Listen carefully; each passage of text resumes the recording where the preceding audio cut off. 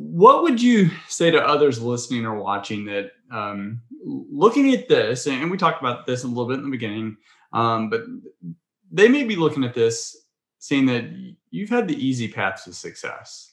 Um, I know I'm for sure like incredibly blessed, right? To even just live in this country with so much opportunities. It's definitely like a huge blessing. Um, and the thing is like everything's relative, right? Like no matter where you start, there's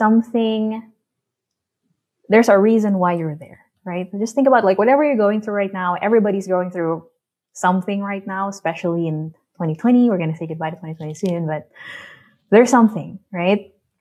And whatever that pain is, like for me, like that pain was not making enough money to like see my family when we had an emergency. Like that was like so painful for me.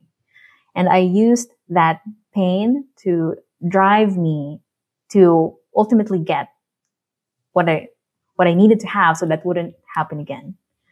So like everybody's in a different state, right? Maybe you're in debt right now. You don't know how to get out of it. Or maybe you're in just like a job or a career that you don't know how you could have financial freedom from that job, right?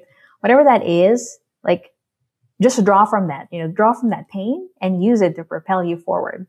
Because there's so many different ways. And if you are going to go to the summit, you're going to learn about like 10 different ways to figure out something to increase your income, right? Whether it's active or passive.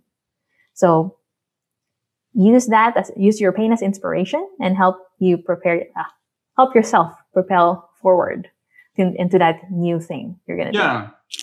Yeah, because pain is a double-edged sword. So for folks like what you just described, use that as fuel. A lot of people use it as excuses, because if you want an excuse, you'll always find one.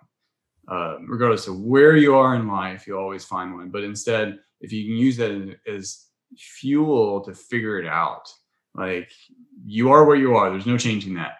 Regardless of whatever your situation, there's no changing your current state, but you can change tomorrow. Right. I also want to add just like habits, right? Like Chris, you run Ironman races. And I'm like, wow, how am I supposed to do that? Right. I'm just starting like this fitness journey. And, I think what's important when you're starting something is just put in place little habits, right? So maybe you want to buy a real estate deal.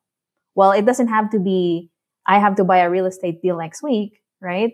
Maybe start saying, I'm going to spend 5 minutes each day looking at realtor.com or looking at the stuff my agent sent me or studying for the agent class, right? Like just that 5 minutes a day, that habit is what helps you get there, right?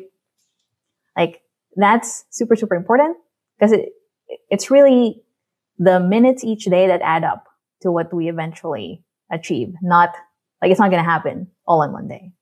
Yeah, absolutely. Like, you take that 5 minutes, 15 minutes or chapter, a book or whatever, like if you did that every day for 365 days, like how much smarter are you going to be or more educated and get a clear idea of whatever that subject matter is, history, real estate, finance.